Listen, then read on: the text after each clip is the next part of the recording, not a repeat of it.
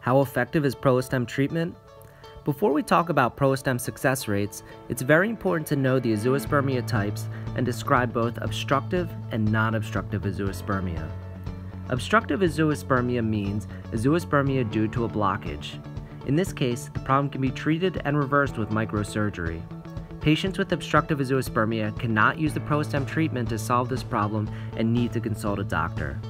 In cases of non-obstructive Azoospermia, medical treatment can help only some patients to develop ejaculated sperm. Usually those patients have problems producing hormones. We call this problem secondary testicular failure. Also in this case, patients cannot use Prolistem treatment to solve the problem and need to seek hormone therapy. In most instances, however, the problem is called primary testicular failure. The only hope for building a biological family is to use sperm retrieved from the testes with assisted reproduction in the form of IVF and ICSI.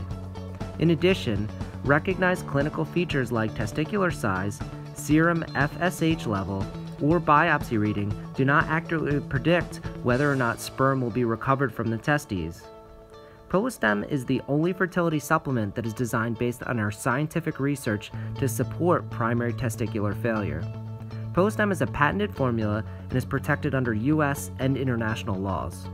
Prolistem is a new option for treatment of non-obstructive Azoospermia. Prolistem aims to recover sperm production in semen and avoid sperm retrieved from the testes. In addition, Prolistem aims to increase the success rate of sperm retrieved from the testes when the sperm count is found to be 0 after the Prolistem treatment. In a clinical trial, 93 patients suffering from non-obstructive Azoospermia used the Prolistem treatment for 6 months. After 6 months of treatment, 23% of patients successfully produced sperm in the semen, with the sperm count ranging from 10 sperm to millions of them. In 25% of the patients, they didn't find any sperm in the semen, but they were successful in retrieving sperm from the testes for IVF and ICSI. In 52% of the cases, the treatment failed to fix the problem and no sperm was found in semen or by surgery.